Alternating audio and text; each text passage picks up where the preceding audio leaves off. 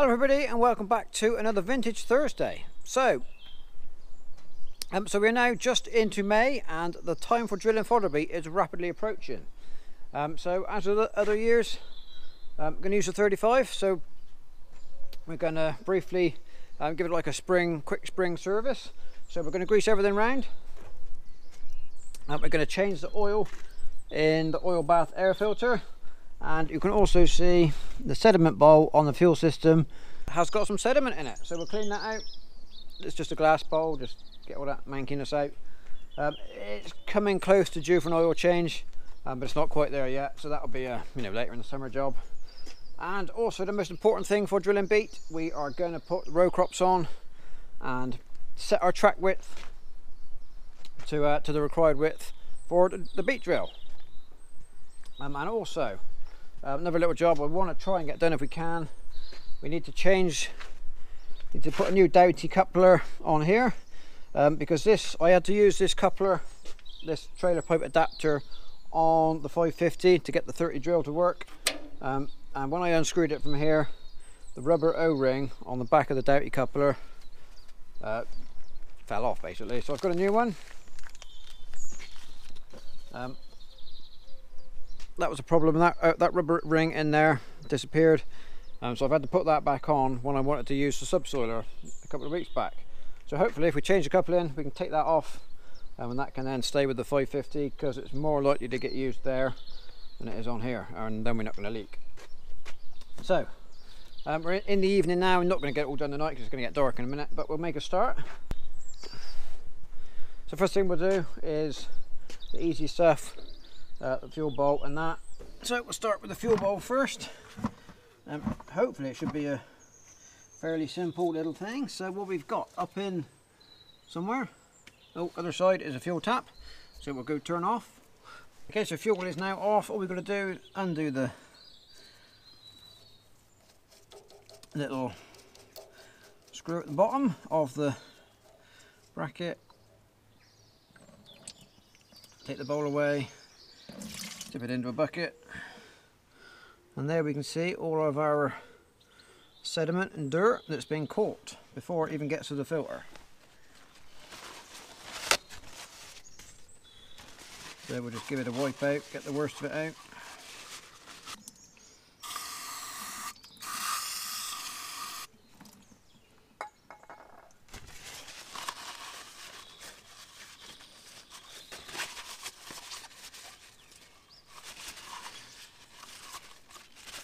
There we go, much tidier job now. Put that somewhere safe.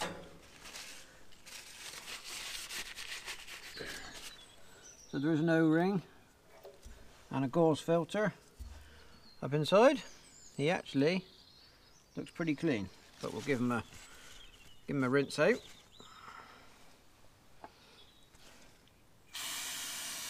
Yeah, nothing much in that one.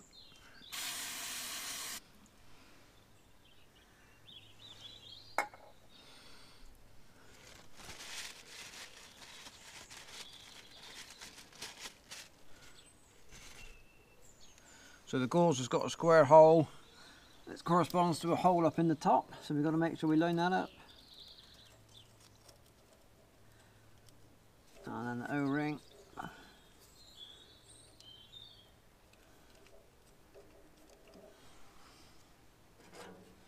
And clamp our bowl back in.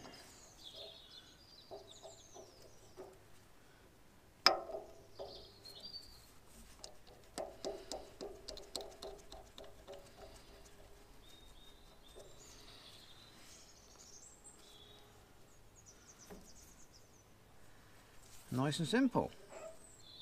A little bit of tension on the screw. Get an airtight seal and we'll turn the fuel back on. Okay, so the fuel is on now. All we've got to do now is go to the other side of the tractor again, open the bleed screw on the top of the filter. It may bleed through by gravity, or we may have to pump it. We'll see. So bleed screw is open.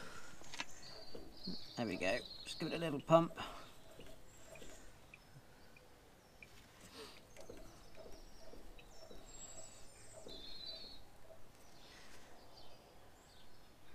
We're caught just wrong on the cam. We're not getting any movement on the fuel pump and just crack open the bowl. That should let some air out and fill it up. There we go. There we go.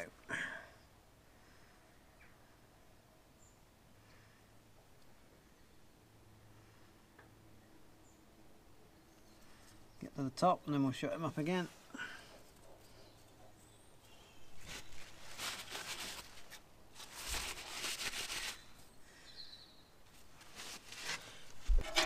Okay, so this is the bleed screw that we've slackened off. We'll do him back up.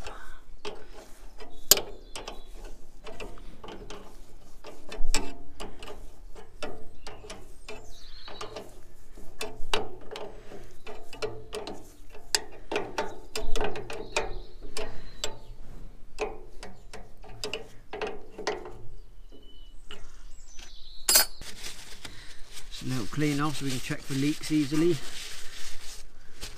if it starts. So we'll go for a start now. If it starts and runs, that's good. If it stops and if it starts, runs and then cuts out, you know, we've got air in the system and we're gonna have to bleed it. So we'll see what happens.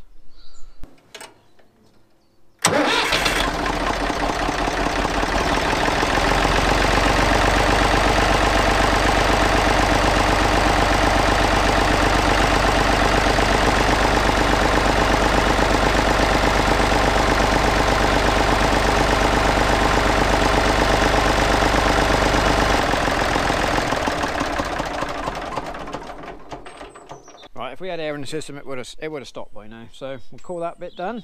Next job, and we'll drop the oil out of here.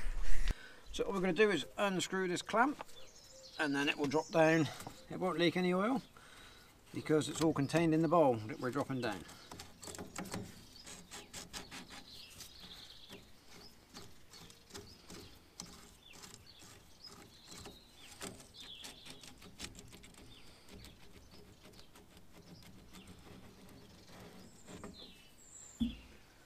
Okay, so here's our oil. You probably can't see, but it does still look clean. If I pour it into the bucket, it does look clean. But once you see into the bottom, look at all the dirt and all the dirt and the dust just sticks into the bottom. So we'll go and give that a good clean out now. So there we go, nice and clean and shiny now. All that horrible, filthy, kind of yellow gunge is gone. So what we've got to do is just put the oil level back up. So written inside, it says engine type 3A152, exact oil level. And when it says it again, it does say it here. I mean, probably can't read it very well. But basically the oil level is pointing to this ridge in the bowl. So if we fill it up to there, which it is here, inside and outside, and that's it. Just a bit of engine oil up to the line.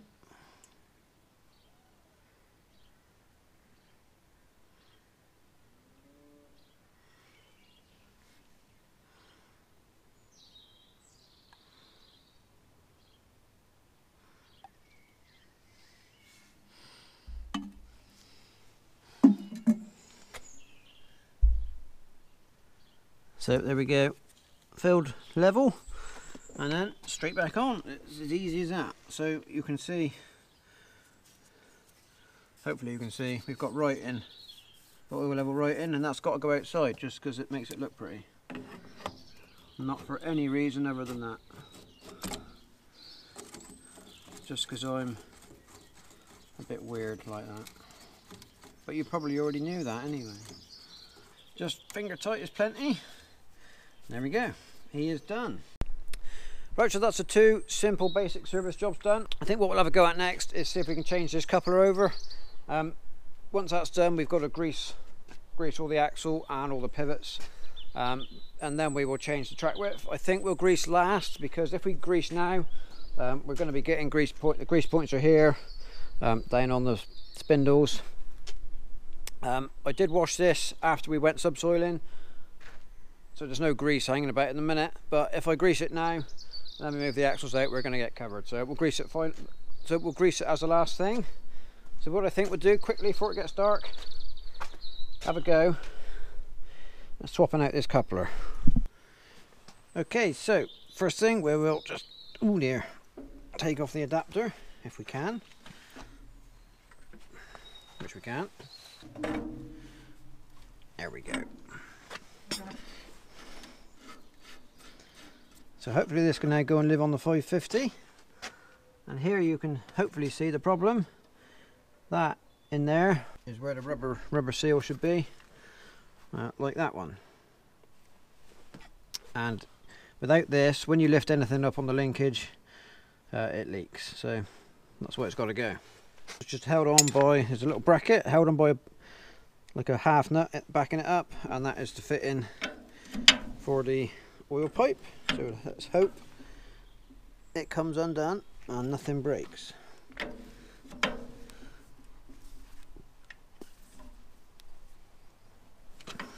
It's not looking likely.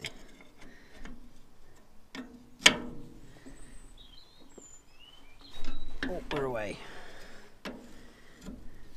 We're away.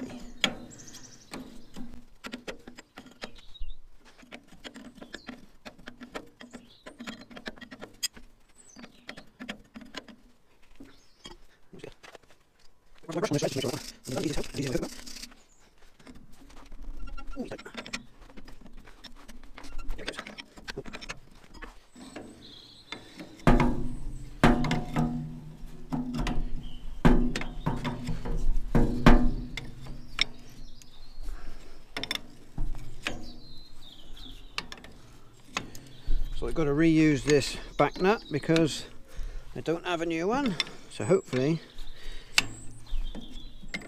we don't damage it on the way off. Ooh.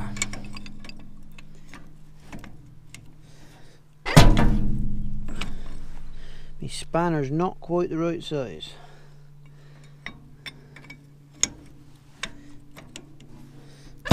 No.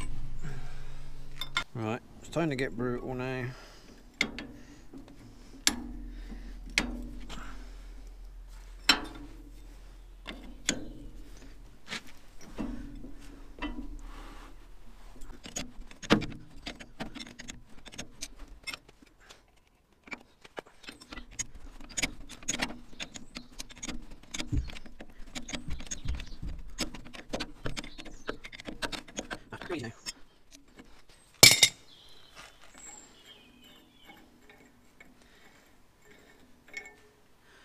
There's just a rusty bit on there that wasn't covered by the nut or the nut, but hopefully the nut's good. Hopefully this nut is okay. So here we have old and new side by side. You can see it's all mangled up, seal is gone. So hopefully this will cure our leaking issues. Look at that, sliding on like a 60-year-old nut.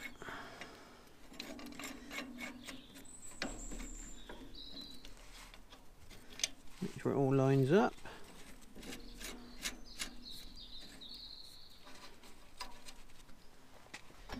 So we're not going to use Stilton's on our shiny new one.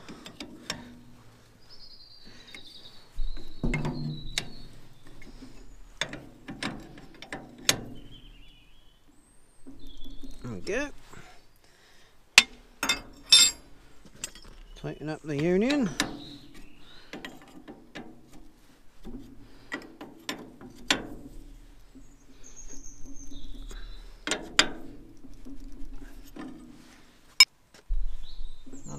And the final finishing touch, nice dust cap.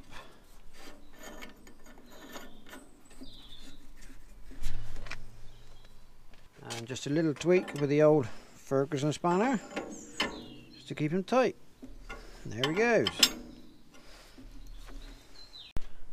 So, pleased to get that done. That's been wanting doing for a little while actually. That This has been on there stopping it leaking for a number of years. So it's time that got sorted out. That's another little job ticked off the list. So we're losing daylight now. I think we're going to pack up for this evening. Come back tomorrow, put our row crop wheels on, set our front axle out, and then we'll be all set for a day's drilling.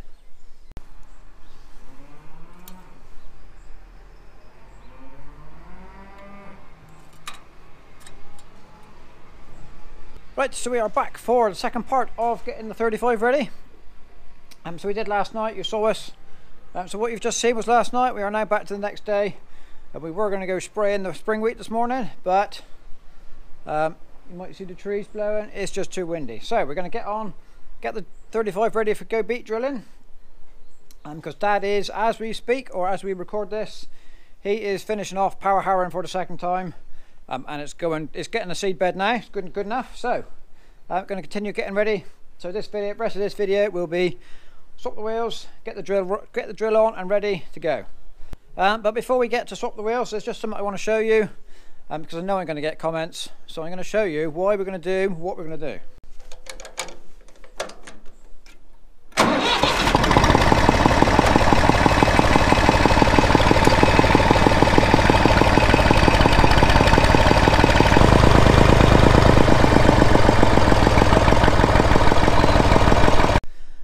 Okay, so here we are. 35 is nose to nose with the 550. So when we bought the 550, when we did the first introductory video to it, we had a comment that said, will you be beat drilling next year with the 550? And you know, I said maybe, we'll see what happens, but we're not. We're going for the 35. Simple reason is, if you remember last year, we had to put our wheels way out, the track width as wide as it would go near enough. Swap the back wheels for row crops that are already set to width. And it's just easier to make the 35 wide track than the 550. So the back wheels would be exactly the same, because we're going to have to swap them off, put on our row crop, so there's no issues there. The thing with the 35, to put the axle out to its full width, what we do, obviously jack it up, pull these bolts out, slide the axle across, put the bolts back in, and then we reverse the wheel to make it even wider, and then the wheels are running in line. So the benefit of the 35 axle system, or basically any Coventry built swept axle tractor is the same, from the T20 right through to the kind of the early 135s. You do not have to adjust the track rod. As you slide it out, it keeps your track setting the same. The 550 is very different. It is full hydrostatic steering, so there is no mechanical link between the steering wheel and the cab and the wheels. It is all just done by oil. So in order to widen the track width on the 550, we would have to undo the bolts on the axle, just the same, to slide it out, but also we need to move the track rods out from this bar that crosses in front of the radiator across to both sides of the top of the kingpins. Now in here, doesn't look like it's going to come out in a hurry. That could be an awful lot of work. And looking at this now, that paint, that looks a bit burnt off. Somebody may well have heated this in the past to try and adjust it. So that is the reason we're sticking with old technology. I just don't fancy getting into that axle. That could be a lot of work in there, and I know for a fact to swap this, put this whole front axle out, it's like 10 minutes work to do the whole thing. So that's why. So that's why. So there we are, we've explained it now. So I know I'm going to get a comment as to why do we do it. So if I explain it, you'll all know. But equally, I know, even though I spent time to explain it, somebody's still going to ask in the comments, because it proves they don't watch everything. Right, so let's get on. Let's go and put our wheels out.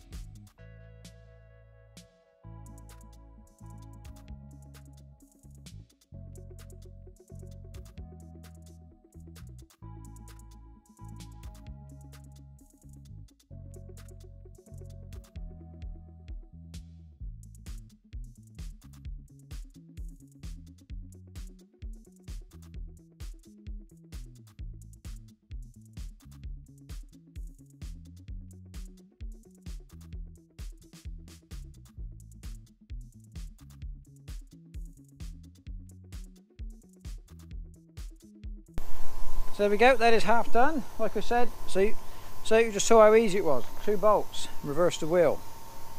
If you were doing the 550, I think we'd still be struggling to get things undone, never mind be halfway there. So I'll just get the other side done, and then we can hook onto the drill, which is here, greased around, ready to go. I didn't put you through watching all the grease in because, you know, it's not exactly exciting. So anyway, right, I'll be back in a minute when we're hitching on. Okay, so here we are, all set out nice and wide. So you watched us do that side, time lapse. You saw how easy and quick it was. Like I was saying, so much different to the 550. When we come to do this side, it was actually a bit more tricky.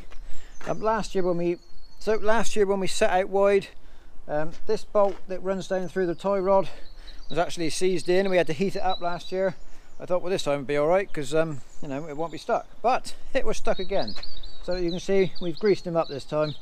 So hopefully, so this side did take a little bit longer, but there we are. And hopefully next year, now it's got some grease on it, it should come out nice and easy. So right, tractor is finished, ready to go. So what we've got to do is we've got to put an individual box onto each one of these row units. So get those out now. We will put the seed belts in the boxes and get hitched on, put the boxes on, and then we're going to be ready to go. Right, so time for cedar boxes. So we've got 6 individual cedar units and 6 belts. So we always take the belts out over winter, and for some reason we always turn the belts inside out to store them. Don't really know why, it's just the way. When we bought some new belts, they came turned inside out, so we've always done the same.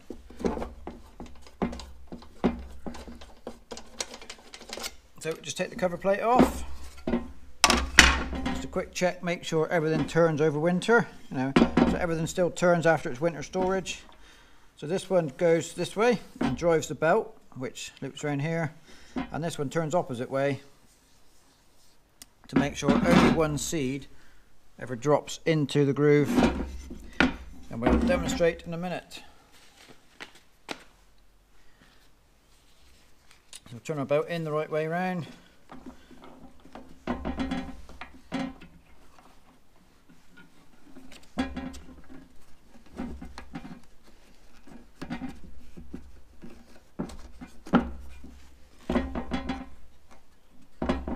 Okay, so it's tensioned by this spring here with a little pulley wheel.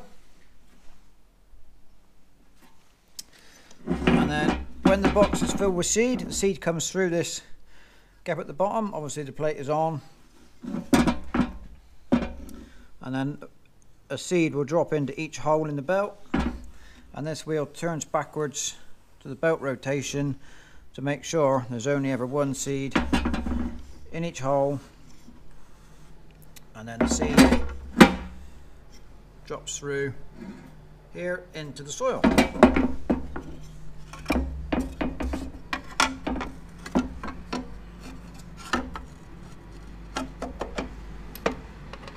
So we'll put the cover back on and do the other 5.